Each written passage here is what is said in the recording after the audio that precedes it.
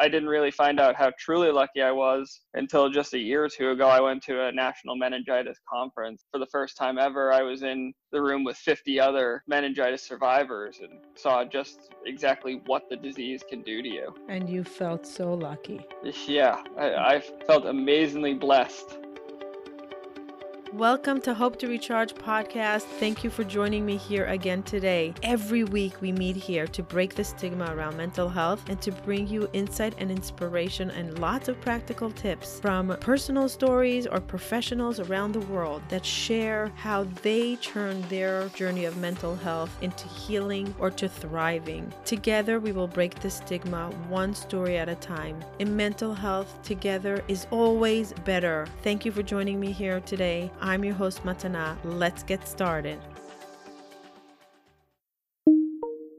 This episode is sponsored by BetterHelp.com, the leading online platform for therapy. You can access thousands of therapists one click away. Go check out BetterHelp.com/hope to recharge. Get 10% off your first month. Start your wellness now.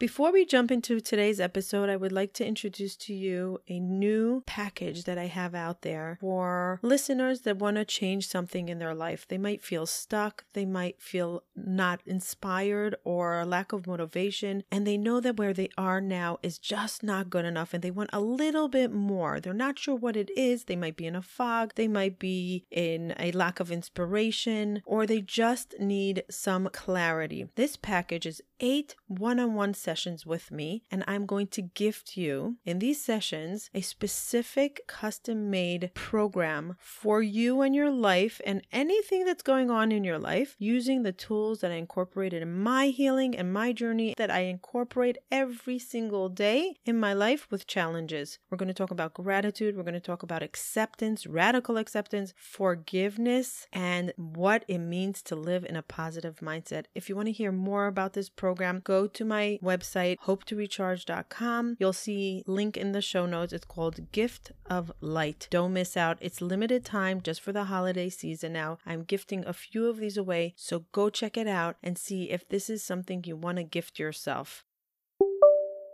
Hey there, thank you for joining me here for another inspiring story. It is the month of December. We decided that we're going to wrap up 2020 strong, and in the month of December, we are discussing resilience. If you haven't listened to my solo episode, go back and listen to it. In today's episode, we are going to be discussing powerful lifestyle of resilience from Brian Reynolds. He is a world-renowned record-holding runner, a double below-the-knee amputee. He lost his legs when he was a little child. He runs every single day. Talk about resilience. He inspired me. I follow him for years because his attitude is always of gratefulness and moving forward. Never do I hear or see him say anything about poor me. He doesn't look at himself as a victim. He looks at himself as a thriver, and he inspires everyone around them to work with what they have and make the best they can and push forward. Resilience. He never dwells in his sadness and how unfortunate it is that he doesn't have his legs. He sees the blessings in his life and what he can achieve with what he has. I hope you enjoy this episode. You will take a lot out of it. After you listen, please do us a favor. Subscribe to us on iTunes if you didn't, and leave us a review. The biggest way that you can show us gratitude is by going to iTunes and leaving us a review and forwarding it to somebody that it can help them in their journey of life, inspire them. Thank you for being a part of our community. Enjoy this listen.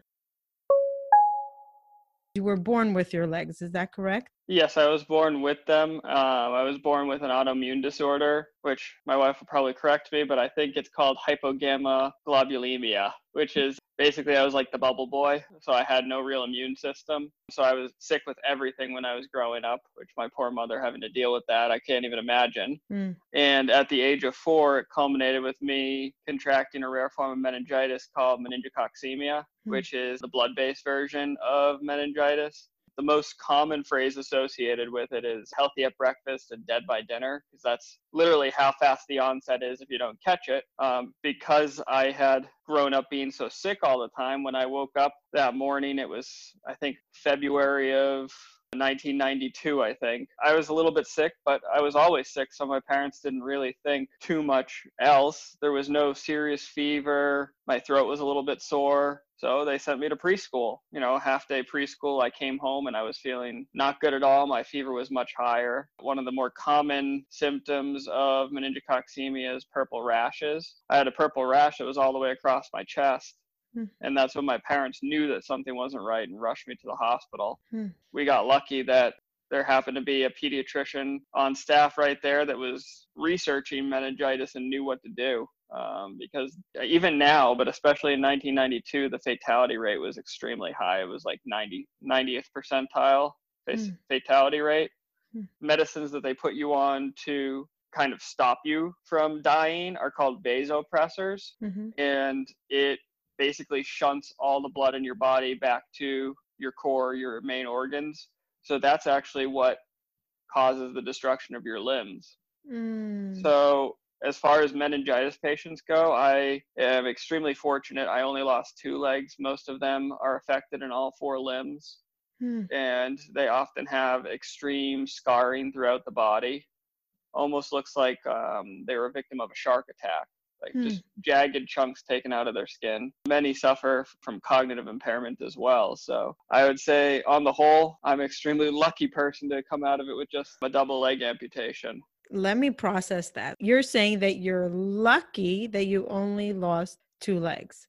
Exactly. We don't really hear those words very often. I'm just having a hard time understanding how somebody can be so grateful that they lost only 2 legs and not other limbs versus saying, I can't believe whether other people lose more or less, it's still really challenging to lead life without legs. I would say the second bit of luck for me is that it happened when I was younger. Meningitis. So the meningitis vaccine isn't even indicated for young children. So even if the vaccine was around in 1992, which it wasn't, it wouldn't have been recommended until you're an adolescent, because that's when it's most common, is adolescence through college. It's one of those vaccines that you need before you go off to college. So the fact that I was only 4, I've had a lot of time to adapt. Children are much easier at adapting to difficult situations in life than if it happened later in life for me. I didn't really find out how truly lucky I was until just a year or 2 ago. I went to a national meningitis conference. For the first time ever, I was in the room with 50 other meningitis survivors and saw just exactly what the disease can do to you. And you felt so lucky.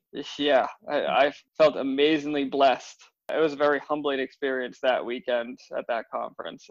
Interesting. You're a rare case of children getting meningitis, this form of meningitis. It's not unheard of, but it's more rare. And the fact that your parents caught it was like a miracle. Otherwise, you wouldn't be here talking to me. Exactly. Extremely lucky, especially in 1992. They weren't quite as well versed in understanding the signs and symptoms because it looks exactly like the flu. Are you an only child? Nope, I have a younger brother and a younger sister. At the time, were you the only child? My sister is 3 years younger than me, so she was alive, and when she was born at 16 days old, she had open heart surgery for transposition of the great vessels of the heart. So she was only a few months out of surgery when I got sick. Wow. Maybe about a year out of surgery when I got sick. And my brother was born when I was in the hospital getting my legs amputated. Yeah, so I don't even know how my parents did it. Having 2 kids myself, I just can't. It's mind-blowing to me that they managed to get through it all. And that they even noticed the rash that you're talking about. There's so much going on. It's amazing. My mom was like 35 or 36 weeks pregnant at that point. So Wow. Your mother must be amazing. Is she still alive? Yeah, she is. I want to speak to her one day and get some tips on motherhood because she sounds incredible. Yeah, she's quite an incredible person. So walk me through that day. You're 4 years old. You're so little. I'm trying to think, a 4-year-old that's 2 years older than my son now, that's just starting to speak. So you really don't have a real understanding of life.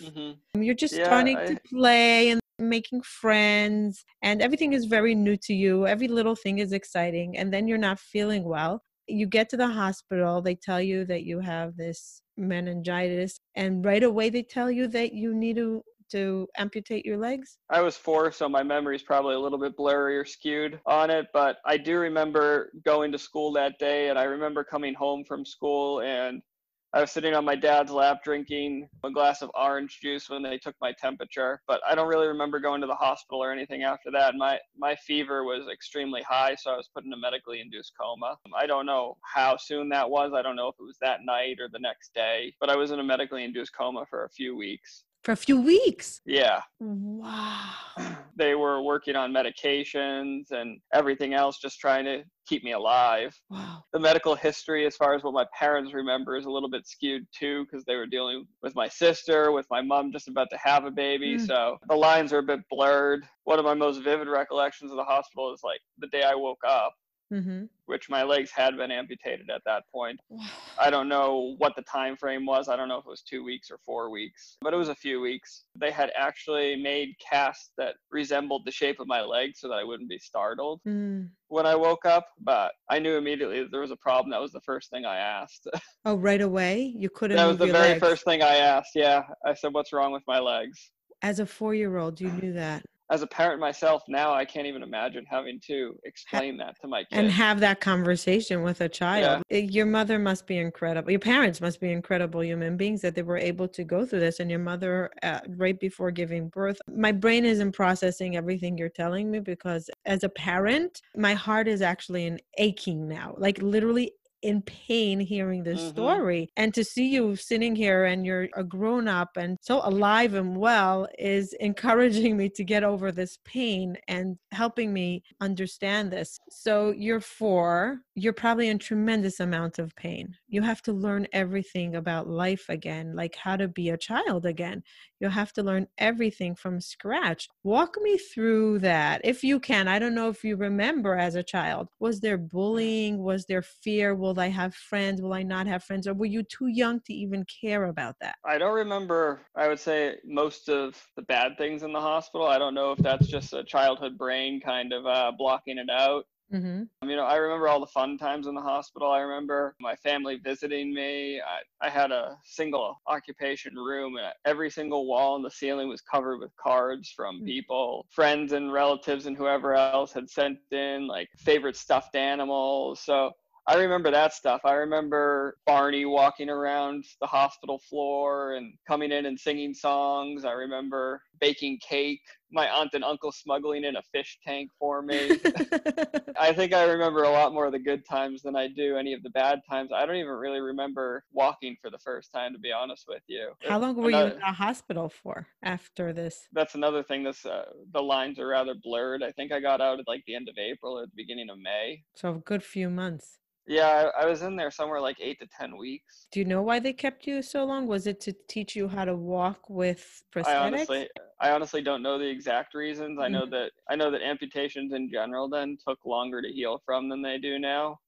You don't usually get fitted with prosthetics until about 10 to 12 weeks after surgery. So I definitely went home without any prosthetics on.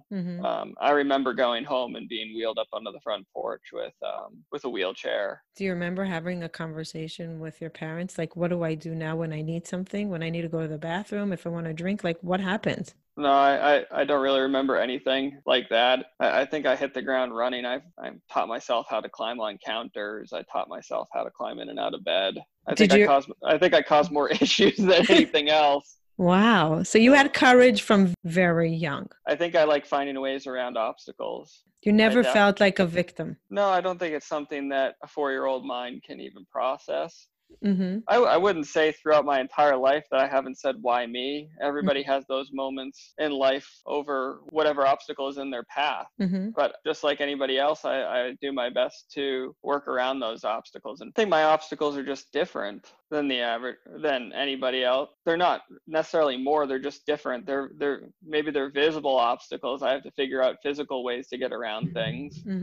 But everybody has their own obstacles and difficulties in life that they have to figure out how to get around, whether it's physical or mental or anything else. Do you remember the first time as a child that you were having a hard time with it, or you never really had a hard time with losing your legs? you just accepted it from the beginning and you said, I'm going to just make do with whatever I get and I'm going to get through life? I don't really remember any of the early days. I don't even remember walking with prosthetics for the first time. The first time I felt different, I think I was like 6.5, 7 in that time frame. I was at a pool swimming. I noticed kids talking about me. That was the first time I felt different. It was a few years Painful. later. That one little comment from a kid prompted me to put on pants and never take them off. Really? Until I was it was after college. It was like 22, 23 was the first time I wore shorts again. Really? Yeah. What an impact. But your friends knew that you were wearing Yeah, prosthetics. I went to a small private school in Massachusetts, and everybody that was with me in kindergarten also went through 8th grade with me. Mm-hmm. Well, I went to an all-boy high school, so a lot of the boys then went on to high school. I was fairly well insulated with my small group of people that knew me from age 4. It wasn't real bullying. It was like curiosity. Like kids say things because they're curious, not because they're mean. It probably wasn't meant as a mean thing, but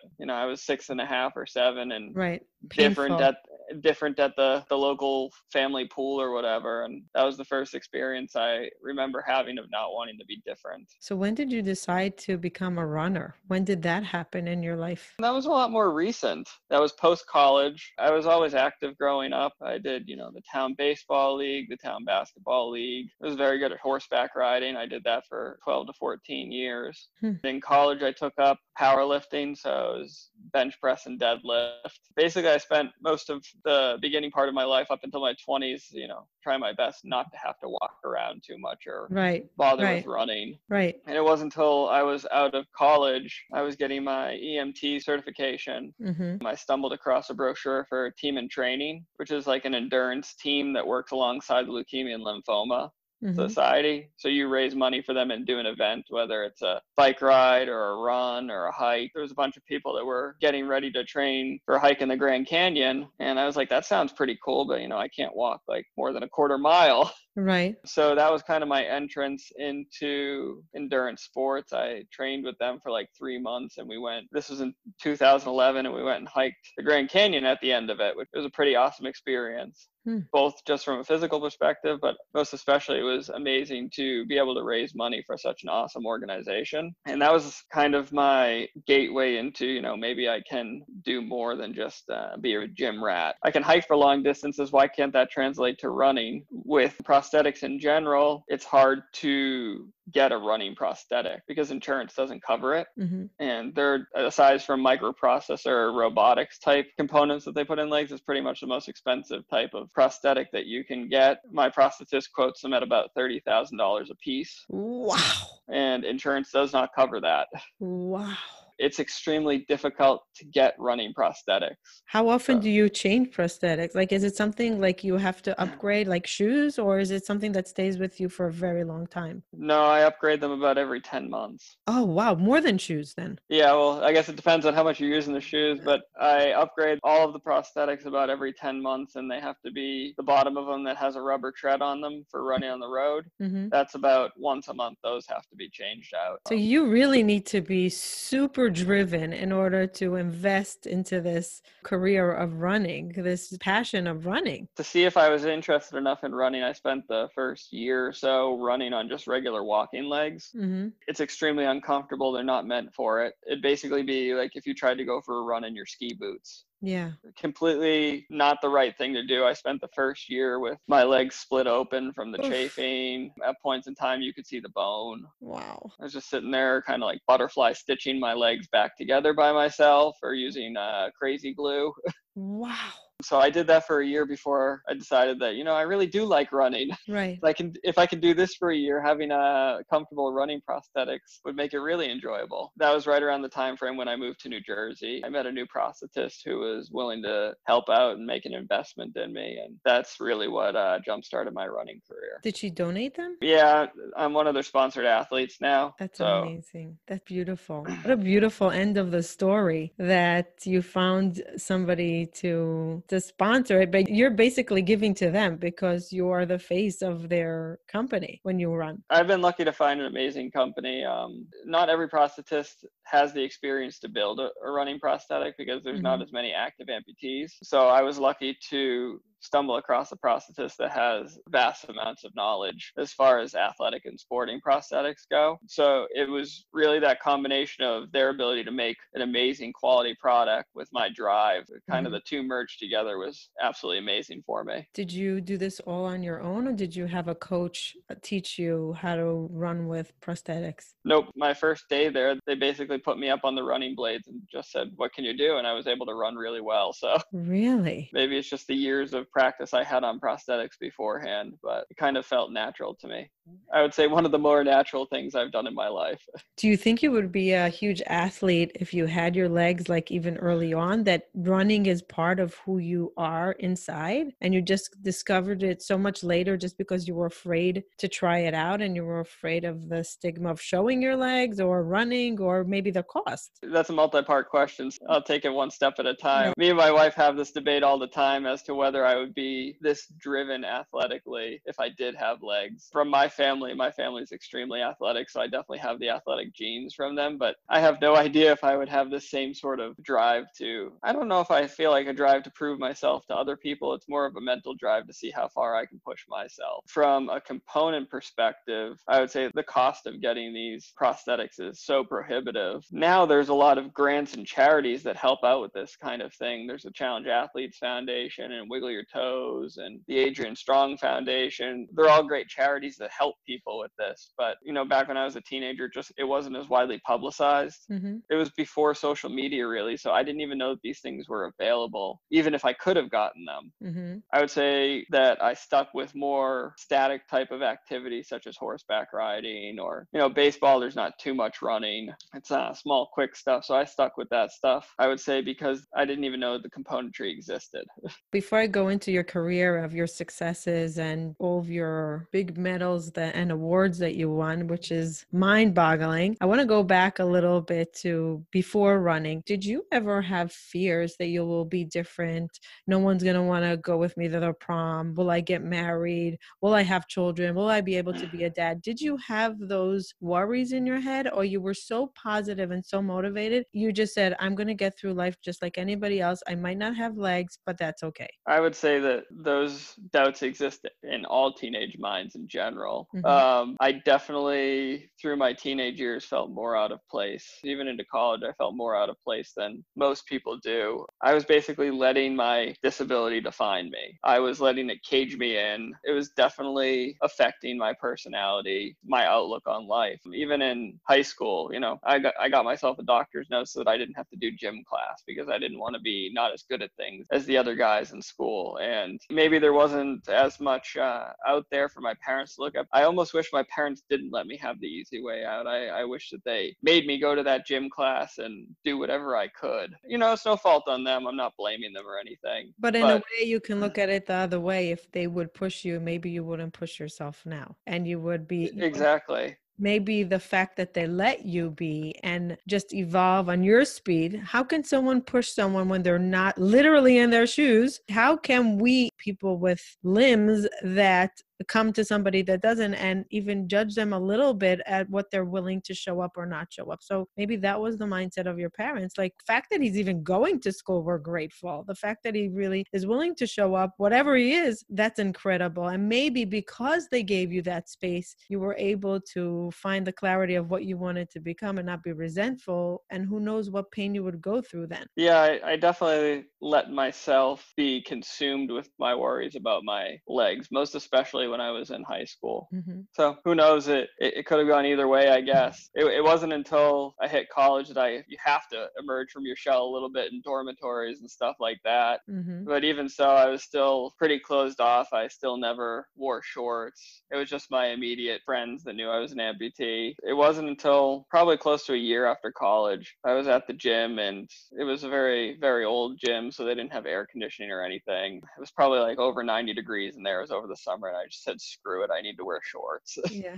I was like, I'm dying. I walked into the gym and wore shorts and nobody even looked twice at me. That was when I finally realized nobody gives a damn what I look like. It was my own mentality that was holding me back.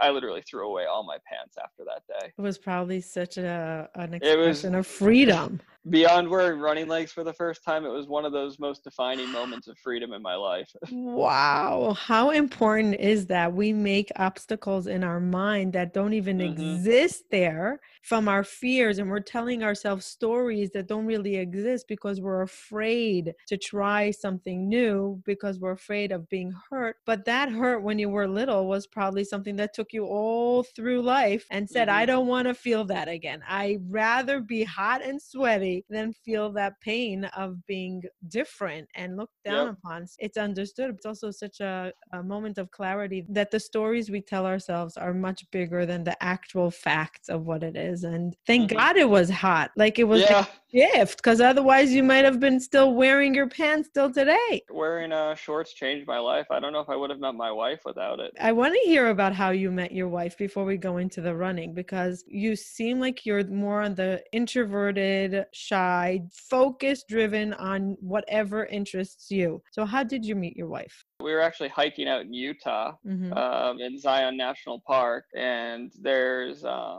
hike out there called Angel's Landing. It's a relatively dangerous hike. It's only about like 1 to 2 feet wide with 1,000-foot drop on either side. Oh my, I can't. I'm nauseous listening. I have a huge fear of height. Like, don't take me hiking anywhere. Oh my Yeah, and goodness. I'm the complete opposite. It doesn't even remotely bother me. So I went flying up there in the dark to watch the sunrise. So I had already been up there for like an hour or two or whatever, and I was coming back down. There was a traffic jam of people coming up. There is like a chain link rope that goes through part of it. My wife was like, some lady I didn't know was frozen, holding on to the chain link rope, freaking out, and I was very frustrated. I ran around the outside of her, so on the side without the chain link Oh my with God, the oh my God, oh thousand my foot God. drop. Oh my God, I can't And hear. I'm um, freaking out. yeah, I just basically ran around her not holding anything because she was causing a traffic jam of a few people. There's probably 5 or 6 people behind her. So I was, a good 10 feet without touching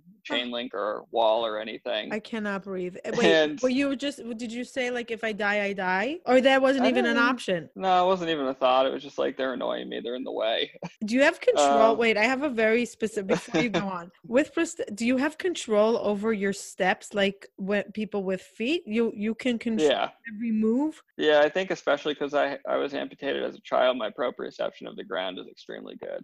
Okay, fine. Okay, so it wasn't like Yeah. you're being like really not smart. You're just like, I'm gonna do this, forget it. I'm going around them. Yeah, so that was one of my wife's like light bulb moments. She's like, "Holy crap! The guy with no legs can go right around me on the outside. I'm pretty sure I can hike up holding onto a chain link rope." Were you the only amputee on this hike? Yeah, we didn't know each other. We just coincidentally were hiking the same thing, And you went and on your own. You went on your own yeah, to the hike. she was Okay. with a group of people. I went by myself. When she came back down, I was taking a nap on the landing below. I don't even remember. We apparently talked and we took a picture together. Don't remember. And she found me on Facebook like a week later. And I don't accept people on Facebook I don't know. Just it's my own personal family friend page. Right. I was like, "Excuse me, do I know you?"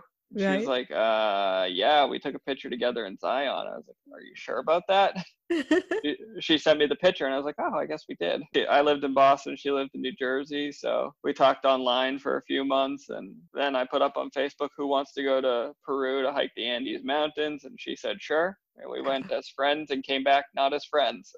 Yeah. Wow. To her, you're no different than her. You just Nope. have different legs. You're not a person without legs. You're with different legs. There's no disability. Nope. She's remarkable. Yeah, she's actually a nurse practitioner and she is the amputee liaison in her hospital. And she Because was of you. no, she was before she met me. No way. Yep. This story is bizarre and like Yeah. incredible. Yeah, so many Wow. crazy coincidences in there. Wow. I love this story. By the way, this is why I don't hear stories before I interview people, because I love hearing it with my audience. Wow. So how many years do you know your wife? Since 2011. Wow. So right when you got your prosthetic, when you started thinking about running. We started running together. Oh, wow. Yeah. Okay. So she's also an athlete. She hasn't been running really since we started having kids, but Right. we did do our first marathon together. So you meet, you date, long distance, you decide to get married at what year? We got married in 2014. 14. When did you start your first marathons? We did it earlier in 2014, in January of 2014, and we got married in July. And what was that first marathon like? Oh, brutal. Brutal. Pain. Yeah. Pain. Yeah, I hadn't really run that much before. I had never even run like double-digit mileage, so to go run 26.2 miles was brutal. And what happened the day after? You couldn't move. No, it was fine. We walked around Universal Studios down in Florida. It was a Disney marathon. Okay. So you're just Yeah. the kind of person that just like, okay, you're in pain, you get up and you go again. Like you don't hover over your pain. You don't dwell in your pain. You're like, okay, I'm in pain, but life goes on. Yeah. Okay. This is like such an inspiration for me. So you get married and then what happens next? When does this real passion of running and you said, okay, I'm going to become a real athlete and I'm going to run races and I'm going to train for them and I'm going to have world records. We ran that first marathon in 2014, and that was kind of like a bucket list item. I didn't really think much more about running anything serious after that. Like I ran here and there, but nothing crazy. Mm-hmm. And then it was the summer of 2016 when I had been thinking more about running again, but a bunch of us were at the gym and my friends were messing around on the treadmill, seeing how fast they could run a mile. So I jumped on just like, I don't know how fast I can run a mile. I've never done anything like this before. It was on the treadmill, so it's a little bit easier, but I ran like a 4:50 mile. Mm-hmm. I was like, well, I guess I'm pretty fast. Maybe I should see what training would do. Mm-hmm. So I trained for 3 or 4 months, which was the first time I actually took training seriously for running. And I ran the Houston Marathon in January of 2017. Wow. I had an hour and 3-minute PR over my first marathon. Wow. That was more of an eye opener. It was like, well, if I just did only a few months of training, I had this huge PR. What does like a full year of training give me? So I would say it was really like that late 2016 to early 2017 that I realized that running could be something bigger for me. Do you get the runner's high? Do you experience that drive that runners talk about? I think I do, but I feel like it might be different for everyone. I mean, for me, I'm grateful every single day that I can go out and run because I spent so long thinking I couldn't. So every day I get to put on my running prosthetics and head out that door, head to the treadmill. Mm-hmm. It always makes me smile. So incredible. So what happens after 2017? My third marathon in Chicago of 2017 was one where I had trained for quite a bit longer. I had another, I think it was a 21-minute personal record on that one. I didn't have any thoughts going into the race. It was just another race for me. Mm-hmm. And it turned out a few days later that it was an amputee world record, which that one was my first one.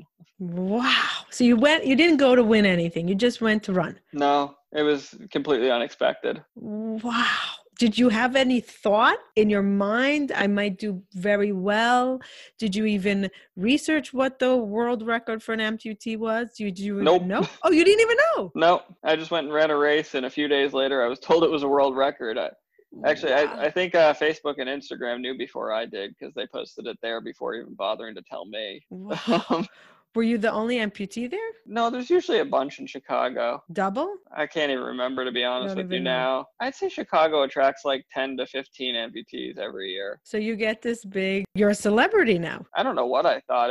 I was very shocked more than anything, It wasn't even anything that was on my radar. And do you have sponsors running after you the day later? That would be awesome. If you know anybody, let me know. I'm surprised because you're such an iconic person that like really just shows drive, motivation, and endurance. I do have a few great companies that back me, but in general, it's not like, some huge Nike thing or New Balance or whatever. But I have like 3 or 4 amazing companies that are helping me out. That's great. So what happened after? My time in Chicago qualified me to run in the World Para Championship in London in 2018, which is the London Marathon. To be selected for that, you're on Team USA and everything. So that was an amazing experience. Team USA sent you all the Team USA gear, and you go to London, you're treated the same way as any of the other major elite athletes. You have, Wow. hotel rooms and athlete lounges and massages. Right, It was right. just an amazing experience. And again, something that wasn't expected at all. That was quite an experience. I was lucky my entire family came with me. So my wife, my kids, my brother, sister, parents. It was fun. A big moment in everybody's Yeah. life. Wow. And what happened in that marathon? It was an extremely hot day, and although I got a personal record, it was not the day I was hoping for. It was very hot, and it was one of those moments where I let the mental pain beat me. The pain of running in the heat and running completely by yourself for 3 hours. So I ran 3:03 there, which was a 3-minute personal record, which was great. I won my category for lower limb amputees. I would say overall the day was like a little bit disappointing because I let myself be beat mentally, and that bothered me more than anything else. Can you elaborate on that a little bit? What does that mean? Jesse Itzler is my mentor, and he talks about a lot when he does 100-mile marathons, and he talks about what you need to get over the mental voices in your head when you run. I'm not an athlete, and I hate running, and I don't like endurances at all. So explain to me what that is, because I don't think it's only for runners. I think it's for anybody in life that has any obstacle or big challenge. What is that mental block or the voices in your head that you hear that held you back from what you really wanted to achieve that day, even though what you achieved was greatness? No matter what level of athlete you are, whether you're the fastest marathoner in the world or you're the weekend warrior that wants to achieve your own personal goal, to achieve that goal, there's going to be some sort of pain, both physically and mentally. I would say that I didn't manage to surmount that little voice in my head that was telling me that I could slow down or I could walk. So in London, they have the para athletes start 50 minutes ahead of the rest of the field. So I ran the entire marathon completely by myself. There was nobody in front of me. There was nobody behind me. I ran for 3 hours completely alone, which in running is, it's more of a difficult thing to do, which is why all the runners that go out to set records have what's called pacers with them. So there's a group of men or women that run with the front runners until they can't run anymore to give them the ability to draft behind them so they block the wind. So I ran completely by myself for 3 hours. So I had nobody to either lead or follow behind or cheerlead you. The runners wouldn't cheerlead you necessarily. But they motivate you, like the fact that they motivate because you're part of a team. You see where you are. Exactly. You It's see easier to others. run in a pack. Yes. It's easier to run in a pack than it is by yourself. So I would say I let the mental pain of running by myself for 3 hours tell me that it was okay to slow down or stop. There was other factors. It was hot out and it's a marathon, so there's going to be physical pain to overcome anyways. But I would say that day I'm most disappointed in myself for letting that little mental voice shut me down. What would you rather be the voice in your head? What do you think, like after you were done with the marathon? The fact that I'm hearing that you were disappointed is painful for me to hear because you achieved so much that day. It's sad to me that you think that you didn't do great. What would be your vision of great achievement that day? My goal that race was to be under 3 hours for the marathon, and I ran 3:03. So I walked through a few of those water stops because I let the little voice in my head say, what does it matter if you walk through these? And if I had just not walked through those 2 or 3 water stops, I probably would have been under 3 hours. There's that saying in running, like, you can't ever be disappointed in a personal record, but I can't let it out of my head that for that specific day that I wasn't defeated physically, I was defeated mentally. Are you sure about that? Yeah. Are you sure that physically you could have done it? When do we let voices in our head and our gut be in charge of our body? Because there is a relationship between a voice, a feeling, or just being okay with not being the best. When do we allow ourselves to do that? I try never to let myself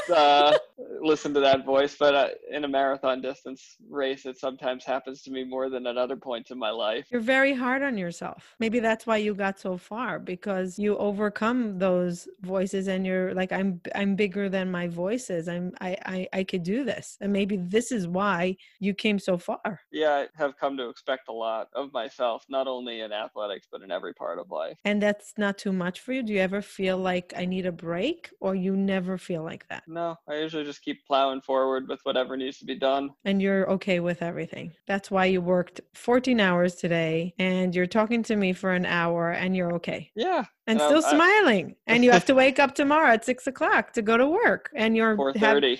4:30. Oh my goodness. Does your wife mind that you push yourself so much and you don't give yourself a break?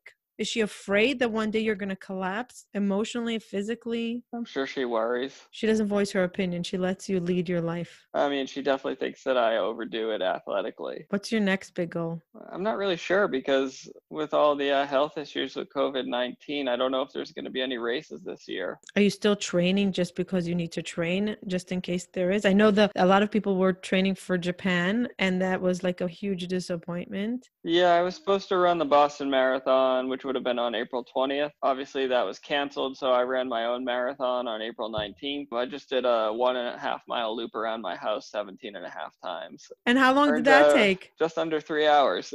Oh, so you see, you did it. Okay. Was it a nice day? It was a beautiful day. The course was much harder than I thought it was. It was actually very hilly. Okay, so I hope you're proud of yourself. I really hope you're proud of yourself. I'm actually very proud of that one. Okay, good. I had to go up the same half-mile hill 17 times. So. Wow, that's incredible. What's your hope for the next marathon? What do you want to, if COVID disappears, let's say COVID disappears tomorrow and everything is opening, what would be on your calendar? Well, the first time I ever decided I wanted to run a marathon was when I was doing the water stops for the Boston Marathon. And that was back in, I think, 2012. I did those water stops. My big goal is obviously it's a hometown race for me. So my big goal is to go back and run the Boston Marathon. This year on April 20th, it was supposed to be the first time that they have the para-athletic elite field. Back in 1980, the Boston Marathon was the first people to allow wheelchair racers into races. And now any of the big world major marathons, you wouldn't consider it a race without the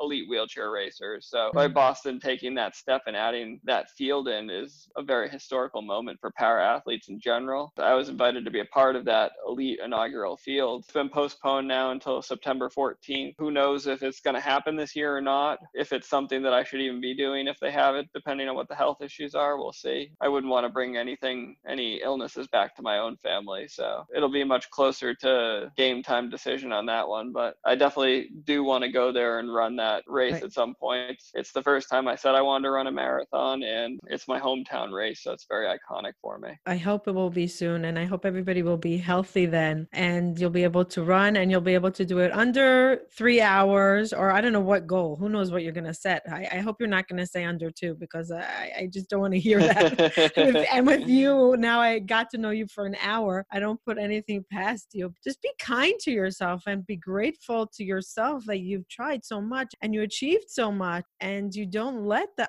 obstacle in your way. I think you owe yourself a tremendous amount of gratitude and huge acknowledgement for what you achieved. Tell me about your children a little bit. I'm going to let you go because it's really late. I just want to hear about your children. How old are they? My son just turned 5, and I have a daughter that is 2.5. Beautiful. And are they your cheerleaders? Oh, yeah. It was awesome having them out there for my neighborhood marathon. They were there 17 loops in a row, waving hi. I remember you posted and you took your legs off and you said, literally, my feet fell off. And I said, he has a sense of humor with everything that's going on. He has a sense of humor, which was so beautiful to see. You got to be able to laugh at yourself. Yes, you have to, right? You have to. And it's such a big lesson in life, especially with mental illness. Bring some humor into it when it's so dark, because it could be so dark. And don't let the obstacle. You said it so beautifully. I didn't want my disability to define me. Exactly. You didn't want your disability to define you. And I think that with mental illness, we so often take our mental illness and say, this is who I am. And we don't try to overcome it, and we accept it versus challenging it and saying, we are different. It is a disability, but we can overcome it and we can try. And it's important to try. Really, you taught me a lot about that. What I'm not going to take from you is to be hard on myself. I am very forgiving to myself. And I let myself cut corners a lot because I enjoy doing that. I noticed that you use the Normatec boots. Oh, yes, I do. I love them. My aunt invented them. Oh, really? Yes. Laura Jacobs. I married Jacobs. She unfortunately passed away from cancer a few years ago. She was like a mother to my husband. My husband's Mhm. mother left when he was 9. She was the aunt that was the only normal person in the family. And she was like the mother to him in a way. And when we were Mhm. dating, he said, I need you to meet my aunt because I'm not going to get married to anybody unless she approves. And she was the one that had to approve of me. And thank God she liked me right away. And I always say the Normatec boot was kind of born in our house. We live in Far Rockaway. Because she traveled so much near JFK, she was always with her computer inventing this Normatec boot. And it was always Mhm. like in our house when she was traveling to the Mayo Clinic and we saw the roller coaster. I remember her saying this, I'm going to create a boot that will help circulation. And she had this vision to help people. And I remember being in Boston because they're in Boston, actually. Yeah. I was in I've been to their Boston. headquarters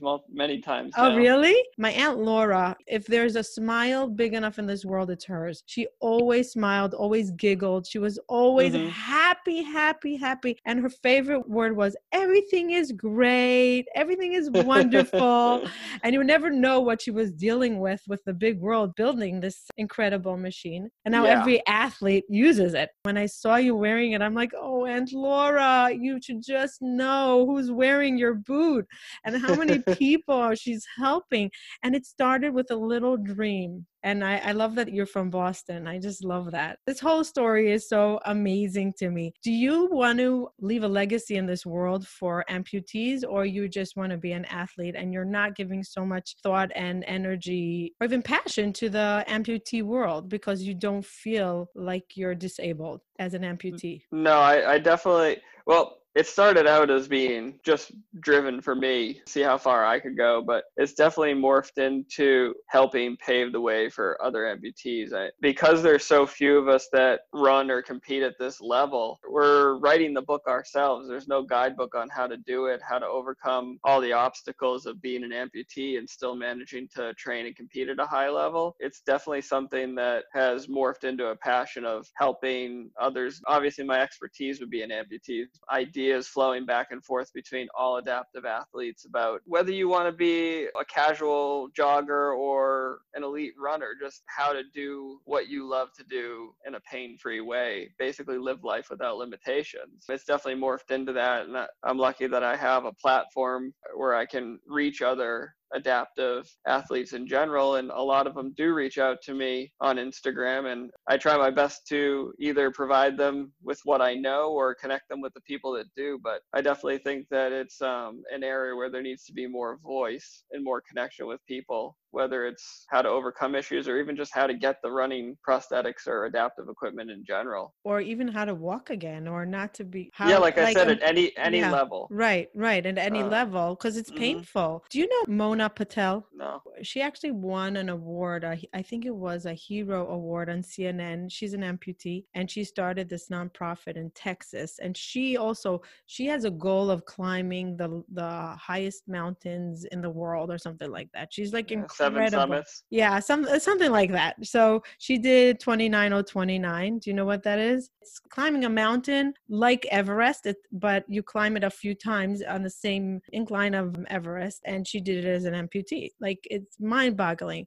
And she has this nonprofit for amputees, and it's amazing what she's doing. But she just shows that don't be a victim. Put your prosthetic on and start moving and be Mm-hmm. okay and fit in and live your life. Just like you said, live your life because you can. And it's an inspiration. She is one of the most inspiring people I know. You're right there with her, because I get so inspired seeing people that have all the right in the world to say, I'm done. Bring me my soup, bring me my milkshakes, come visit me, and I'll be in bed. They get up and they're not victims, and they just inspire the world. And not only that, like what you're doing, you're helping others to get up and walk and do and live their life, whatever it is, whatever their dream is. Don't stop your dream when you become an amputee, God forbid. And it's really admirable. And I am so grateful to you for sharing your story and for inspiring me. Every time you post, I have a smile on my face. Every single time you post, I smile. And I'm like, Thank you. wow. And you inspire me. I have little obstacles in my life. They're just a regular, And as a mom, I have 5 children. I run 2 businesses. Whew, that's a lot. My sister has 11. Wow. My sister has 11, and she's the CEO of the largest nonprofit in Israel for women, female entrepreneurs. So yeah, she's 11 children. She flies That is a all over. lot. So I feel like 5 is like nothing compared to her, but it's a lot. And I barely get by with 2. Yeah, it's a lot, but it's not even about the children. It's about our passions, about life. It's evolving with life. It's relationships. It's so many things. And you're just an inspiration. And I hope my audience takes from this that when you see an obstacle in your journey, whatever it is, don't tell yourself that you cannot overcome it. Try, research, take the pants off, just like Brian. And try it out. Try it out. It might be your road to freedom. I'm going to use that as my phrase from now on. Take the pants off. No, really. Take the pants off. It might be a road to freedom. Just like you said, it was your second feeling of the biggest freedom of your life. But for so many years, you were holding your body behind that because you were afraid. And if you would know how easy it was, you would do it 15 years before. Tell me about it. So it's, for me, that's the biggest takeaway of this story, besides the fact that you're incredible. And another thing, don't be hard on yourself like Brian. Run that marathon and be okay that you just ran that marathon. Don't be hard on yourself. That's the thing that, don't take away that point, because I'm not into that, because I feel like people do fall apart after that. And we have to love ourselves and forgive ourselves for disappointments. And you disappointed yourself, and just be okay with it. I want to ask you, what does hope mean to you? Oh man, that's a tough one. You saved it to the end. You could take a minute to think. In what context? Anything in life. So what does hope mean to you? Do you live with hope? Do you ever feel hopeless? No, not really. I mean, I wouldn't say never, but I don't know. I guess I'm good at like just dealing with each day as it comes. So maybe to you, it's really taking a moment at a time, being present. I'm not good at that. So you could think about it overnight. I'm actually in awe that somebody can say that they don't really need hope because they don't really have something that they feel so hopeless. Maybe you learn to just be okay with whatever's going on. I would say so. It takes a lot to stress me out past like the very present moment. Like everybody's stressed about COVID-19, but it's just another day for me. Not that I don't take the precautions necessary, of course, between masking and washing and social distancing, but like it doesn't cause a feeling of hopelessness in me or anything like that. That's amazing. I don't know. I'm good with rolling with the punches, I guess. Okay, so maybe hope for you is rolling with the punches. Maybe think about it, and you can always email me if you have a thought, or maybe ask your wife what she thinks hope means to you. Maybe she can help you with that. She's good at that kind of thing. Yeah, so you can ask her. What is your profession that you work so many hours a day? I work in a running store called the Sneaker Factory. We're one of the oldest running stores in the country, 42 years old. And the second job I just started this week is with a company called Athletic Brewing. They're a non-alcoholic beer company based in Stratford, Connecticut. You travel to Connecticut? No, I do the sales managing for the New Jersey and a few counties in New York. Very different jobs. And your wife is in the medical industry. So you guys really work hard, really, really hard. Amazing. Yeah, she is an amazingly hard worker. Well, I'll let you go because you have to wake up in a few hours. Thank you so much for sharing your story, for inspiring us, for showing us what it's like to put one foot in front of the other, even if you don't have feet. So get new feet. Just get new feet. You don't have feet, just get new feet. For really inspiring everyone to take life lightly, never put anything past yourself, and take your pants off in a non-sexual way. I think you should all. Thank you for having me on the show. Yeah, thank you. And check Brian out. What is your Instagram account? Brian Reynolds Runner. Brian Reynolds Runner. It'll be in the show notes. And if anybody wants to sponsor him, you know how to find him now. And a great opportunity. Thank you, Brian. Keep well, keep safe. And I want to hear when you're in the Boston Marathon. I want to hear about that. And hopefully it'll happen soon. And everything with COVID will disappear and we'll be able to be up and running in marathons. What an inspiration inspiration. Thank you for listening. We highly appreciate all of our listeners. And Mental Health Together is better. You being here means a tremendous amount to us. If you enjoyed this episode and you would like some extra boost of information and inspiration that is not on the podcast, you can go to our website, hopetorecharge.com. There's some premium content that for the cost of a cup of coffee, you can download some amazing information that will help you, a tool that will guide you through life. So don't skip a beat. Don't hesitate. Go to hopetorecharge.com. Thank you for joining us. And remember, if you enjoyed this and you want to say thank you, the best way of gratitude will be by you leaving a review or a comment or sharing this with a loved one. There is no greater form of gratitude for us. Thank you.